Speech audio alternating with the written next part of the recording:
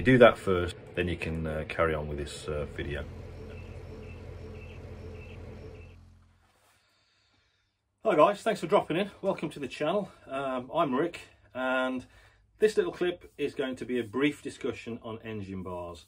I'm looking to get some full wrap engine bars to protect the tank, as well as the lower engine cases that the OEM bars already protect. I don't know, you might be in the same position at the moment, looking around, seeing what there is, or basically you might think in the future, you know, I might stick some on. Let's have a look. So I'm not going to whine on for too long because it's a bit boring when there's no pretty pictures and bikes and all that stuff. I haven't bought any yet because I'm in the decision-making process. They're not cheap. We're talking about nearly £300 for the Touratech upper engine bars that bolt onto the KTM ones. You're talking nearly £300, £250–300 for the Heed engine bars. And that's pretty much it at the moment. So it's one or the other.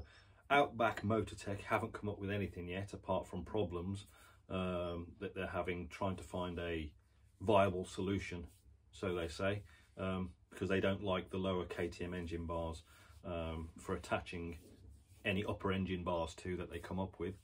So in short, one piece engine bars are the strongest, goes without saying, where the upper part is attached to the lower part in one piece and both left and right sides of the bike come together. So ultimately two pieces, but you know what I mean.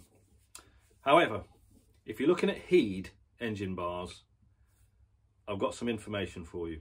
It might not be a deal breaker, but it was interesting. It was an interesting find for me.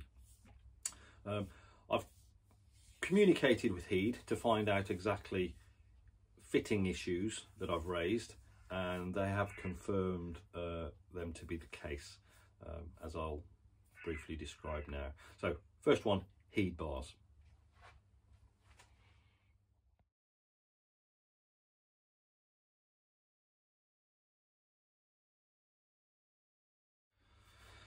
So I've just shown you a photo or two, I can't remember, of the Heed bars. They are one piece, i.e. uppers and lowers attached together at the same, you know, as one piece, so it makes them stronger.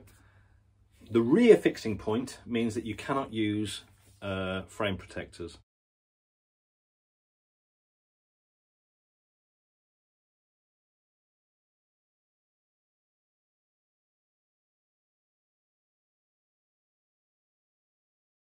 Now, to be honest, it might not be a problem for some of you guys. You don't rate frame protectors anyway. But for me, let's just say it saved my frame from some deep scouring. I mean, I may as well have got a nail and scraped down the side of it, judging from what I found on my frame protectors after doing the rally weekend.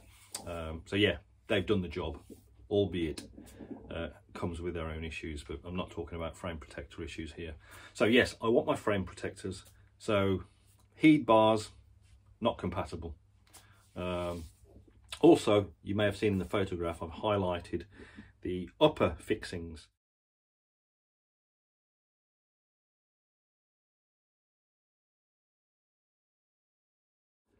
At the front, where they join underneath the cockpit. Now, He'd have come back and said, yes, there's a there's a problem there, because the OEM spotlights, if you want or have them fitted, they use the same fixing points.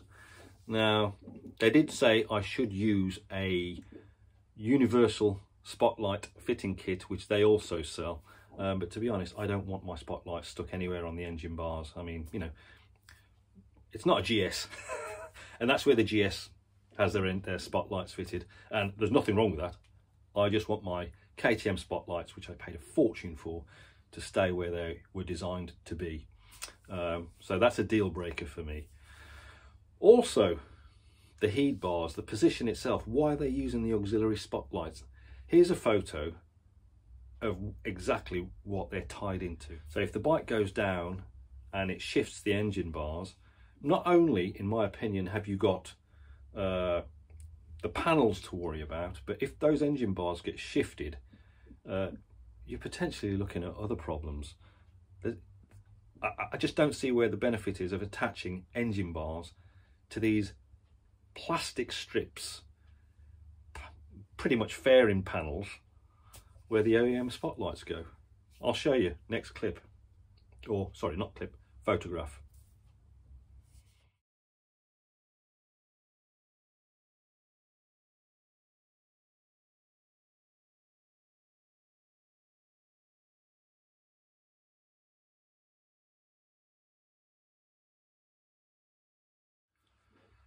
Right, do you see what I mean?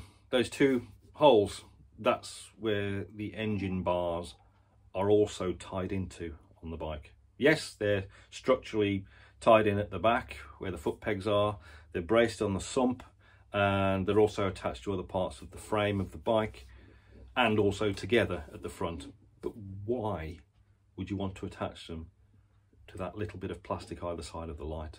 To me, I don't think you're going to get much structural benefit from that, yet you're compromising people's ability to leave their lights where they are. Just my opinion, and I'll leave that one there. That's the Heed engine bars, so bear that in mind if you're thinking of buying the Heed full wrap engine bars for your 2021 KTM 1290 Super Adventure. That's taken some practice. Right, and before I end that one, I love Heed.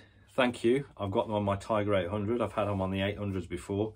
Fantastic company, top quality, just like Perrin Moto. Quality merchandise, but not for me on this bike. Sorry. Next, Outback Motortek. Here's a clip from a forum on their response on where they are at the moment with developing engine bars for this bike. So there's nothing available, but, and also I don't know how long it's going to be before there is something available. So it could be a wait, just like the KTM aftermarket, KTM power parts wait times. It could be months, most definitely next year. So, you know, I'm not really keen on that. I want something now, ideally. But anyway, this is the email from Outback. This is the communication on one of the KTM forums from Outback Motortek. So there's nothing on offer from them at the moment.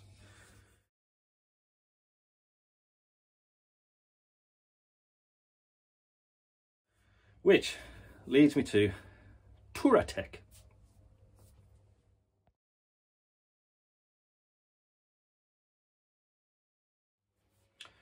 Touratech, we all know, most of us anyway, that are into adventure bikes and off-road, and you know, used to bolting stuff on the bikes, brackets, luggage, you name it. They are known everywhere.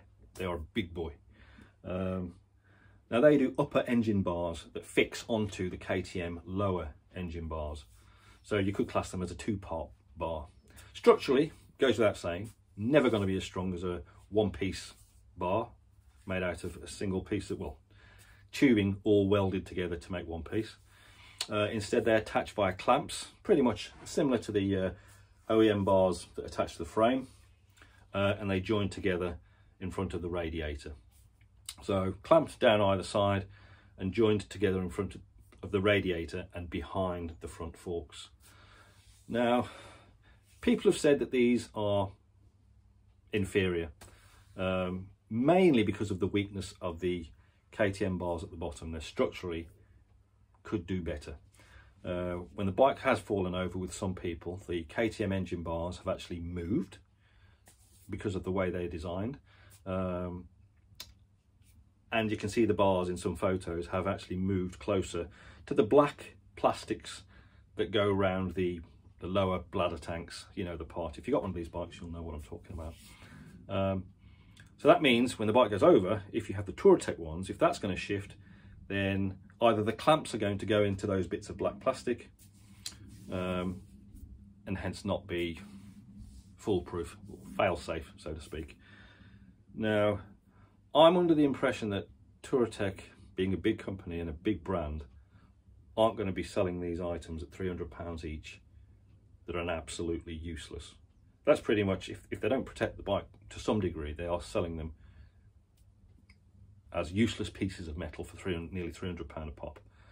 So I'd like to believe that their R&D has been, you know, carried out well enough to know that they do provide some benefit. You can still use your frame protectors from KTM. You can still leave your OEM spotlights where they're supposed to be. So there's no compromise in that respect, apart from the compromise of overall strength not being one piece. So essentially that's all this video is about. The choice is yours. I don't know what your decision is, or what you think's best. Choice is you wait, see what Outback Motortek comes up with. I don't know how long that's going to be, but if you're considering heed, there's definitely some things you want to be considering. You can't use frame protectors. They will not guarantee the fitment of the front of the bike with spotlights. So yeah, not ideal and not advertised. You'll only find that out, most people, when they bought them and then they decide to want these items later and you can't. And yeah, Touratech, hey, it's Touratech, it should be good, but comes with its own clauses, I guess.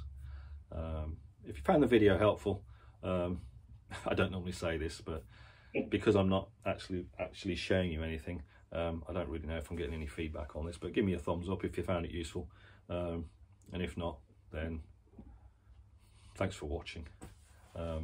See you later. Oh, and I think I'm going for the Touratech, and if something comes out better later on, then I'll readdress it.